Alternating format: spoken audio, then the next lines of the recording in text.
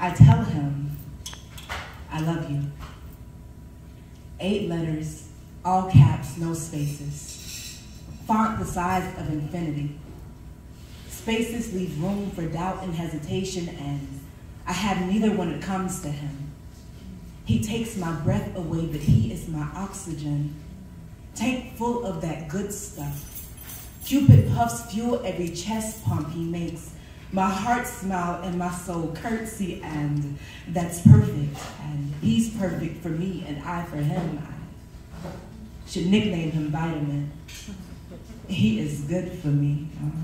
He is yin and zen, and I'm pretty sure he was birthed in Zion.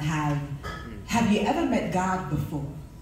Because he reintroduces himself every time I look in his eyes. Father Time often plays jokes and has me feeling like it was just yesterday, and other times like it was years ago. So Time and I often share chuckles as these memories play of first kisses and instances, and I'm thinking reminiscing may just be my favorite.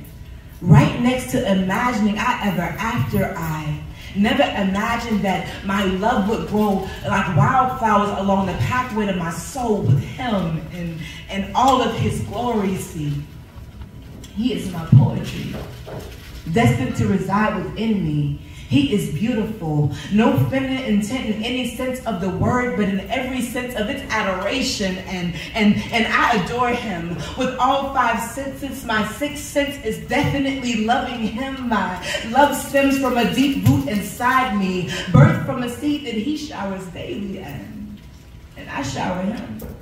Wash him with peace and joy, bore 2 bundles of it in my womb and place them in his arms.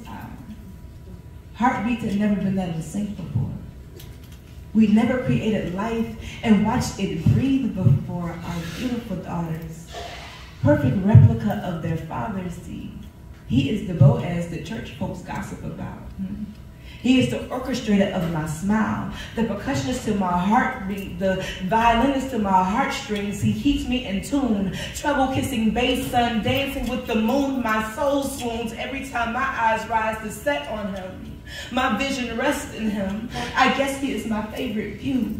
He's the direct descendant of Nefertiti and Zeus, the queen of love and god of possible. He is my holy grail, the holder to the blueprint of I am forever. And I just want to love him. I just want to flood him with X's and O's and other gems. I want to nourish him. I want my love to stick to his bones. He has made my love his home. He rests there. My love is my king's castle. He is blessed there, and I am blessed by him. Reborn in his I love yous, I bask in him like one does the sun rays. He is my everything. It's perplexing that of all the things he's done for me, the most memorable thing was him showing me how to love me. It was the aid to me being able to love him better.